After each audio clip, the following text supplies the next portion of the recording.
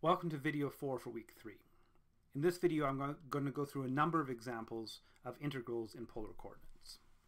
So say I have the function x plus y and I want to integrate in the first quadrant between radius 2 and radius 4. So this is what I called an arc in the previous video. The bounds for the radius are 2 and 4. To get the first quadrant I take the angle from 0 to pi over 2. So this is a nice region with constant bounds in both variables. And I integrate it. This way I need to change x and y to their appropriate polar coordinate forms. X turns into r cos theta, y turns into r sine theta, and then I do the iterated integral. Make sure to include the Jacobian here. Don't forget that Jacobian term. Anytime you use polar coordinates, you need that Jacobian r there. So that's going to be r, and r is r squared, going to turn into r cubed over 3. Evaluate on the bounds of r. Then I do an integral in theta. For all the integrals in this video, I'm not going to go over the details. I've put sort of a sketch of how the integral proceeds on the slide for you to check if you wish, but I'm not going to belabor myself with the sort of first year details of techniques of integration. All right, say I want to integrate over entire circles of radius capital R centered at the origin, this integrand. This is nice because this integrand also has a kind of circular symmetry. It has an x squared plus y squared term, which is going to turn into a radius squared term, e to the r squared. I have constant bounds for the radius and constant bounds for the angle. Since it's the whole circle, the angle goes all the way to 2 pi, and the radius goes from 0 to r.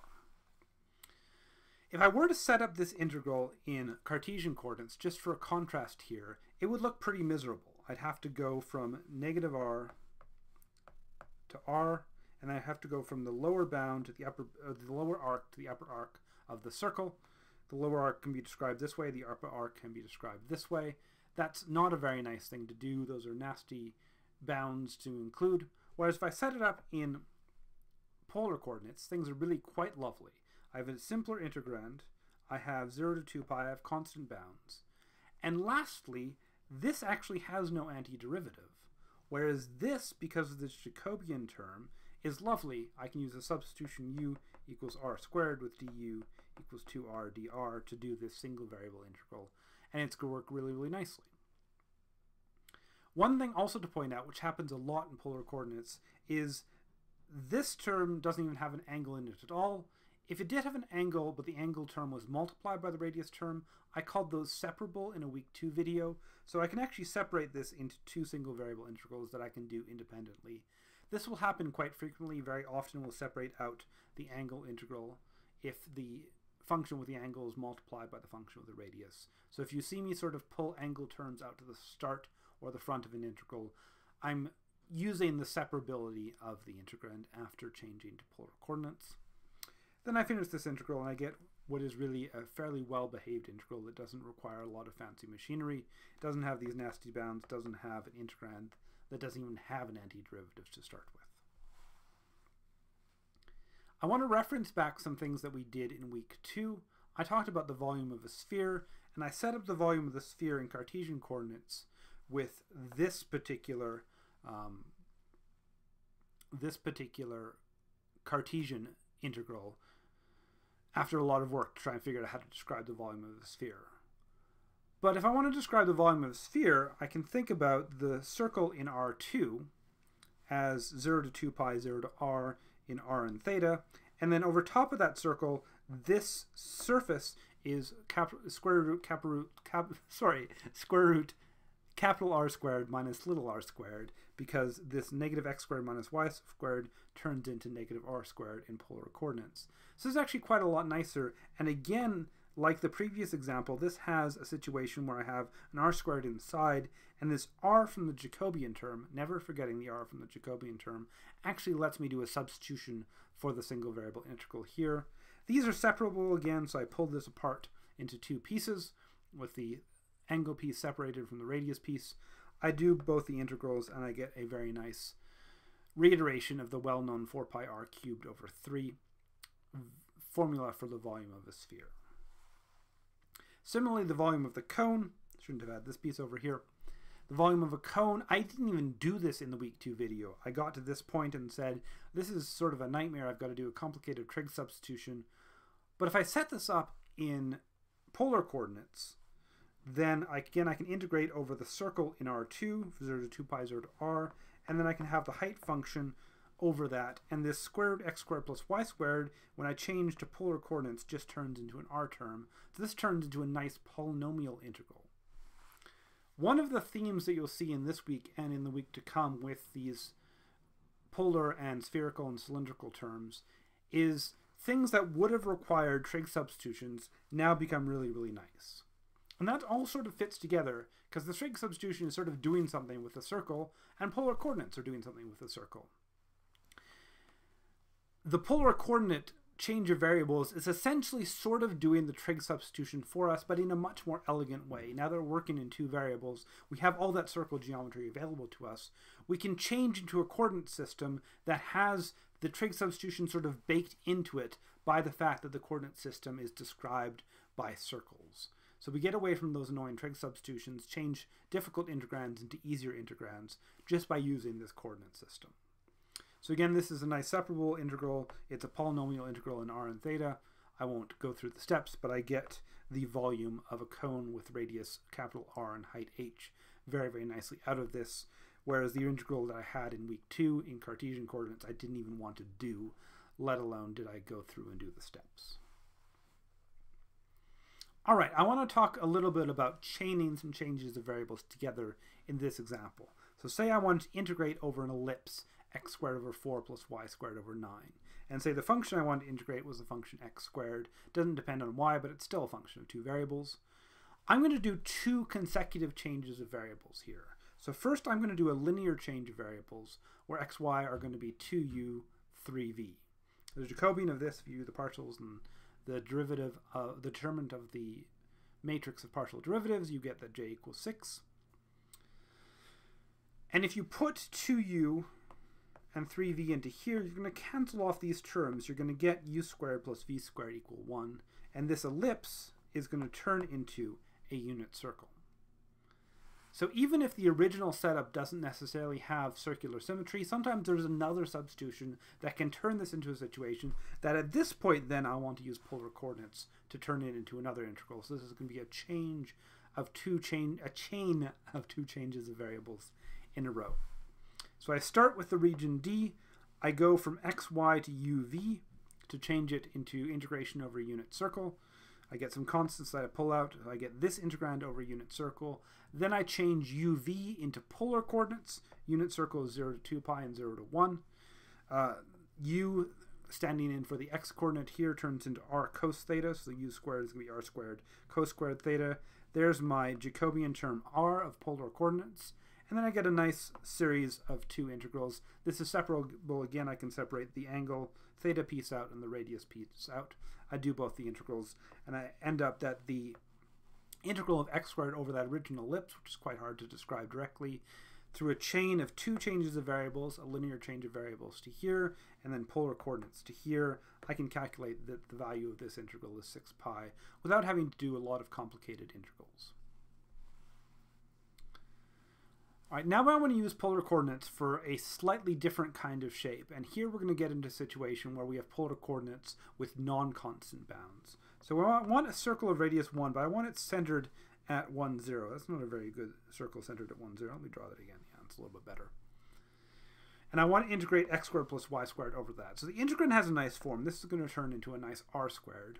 The equation of this circle, when I shift it over to centered at 1, 0, is going to be x minus 1 squared plus y squared equals 1. If I change that equation into Cartesian coordinates and I expand out this binomial, I get this. A few things cancel off here. The 1's cancel. I get a sine squared plus cos squared term that adds up to 1. And if you solve this, what you're going to actually get is you can solve this to be r equals 2 cos theta. So the equation of this offset circle in polar coordinates, changing the Cartesian locus to a polar locus, turns into r equals 2 cos theta. And for reasons that I'm going to describe in the picture in the next slide, I can take that as the outer bound, whereas the inner bound for my radius. And here I have a situation where radius is actually going to depend on angle. So angle needs to be my outside bound and radius needs to be my inside bound. I'll have an integral and angle on the outside and integral and radius on the inside for this resulting iterated integral. And the bounds on the angle that are going to work here are going to be negative pi over 2 to pi over 2. And let me explain how the bounds work by using this picture. So here's the equation of this locus, this offset circle, r equals 2 cos theta. If I think about the radius in polar coordinates, the radius in polar coordinates starts at the origin, which is here. The center of this circle is offset, so it's not where the radius starts. So if I think about the radius, it goes out to the edge of the circle. So anywhere in this circle, the radius starts at 0, and it goes out to this arc, which is described by r equals 2 cos theta. So that makes sense that the radius starts at 0 and ends at 2 cos theta as a bound on the radius for this particular offset circle. What angles do I need? Well, all the angles out here don't have any points. The first angle I get is actually this angle going directly down, because as soon as I get slightly less than that angle going directly down, I get points here, and then I finish at this angle going directly up, because as I move across here with the angles, I stop when I get to something that's pointing directly up.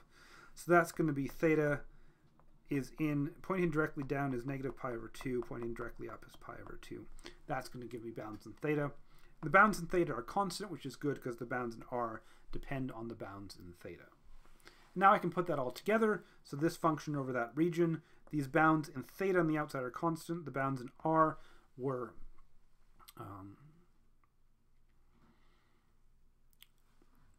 inside because they depend on theta.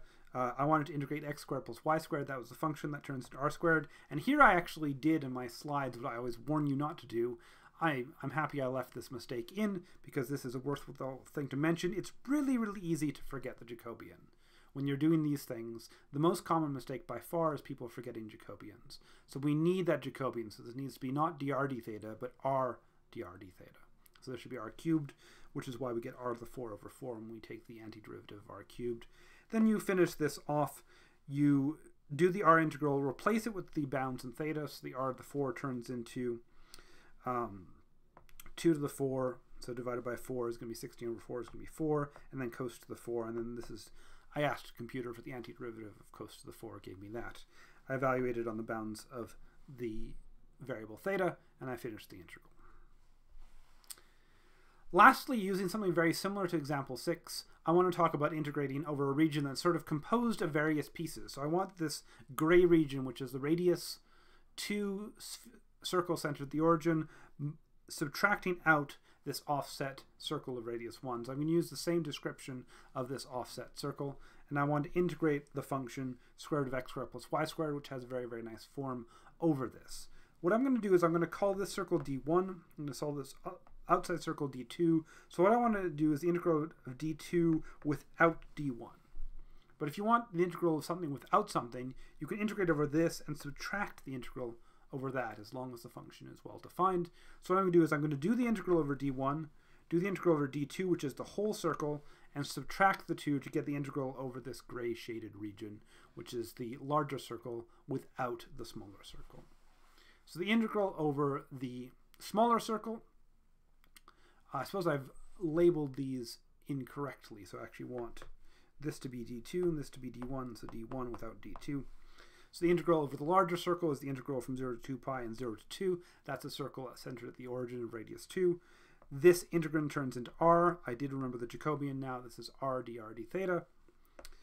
Nice simple integral there. Just r squared turns into r cubed over 3. Do the theta integral separately. I get 16 pi over 3. So that's the integral over the whole circle of radius 2. Then I have the integral over the smaller offset circle. I'm going to use the same bounds as I did in example 6. The integrand is the same. This is an r. I get an r from the Jacobian term, so I get r squared.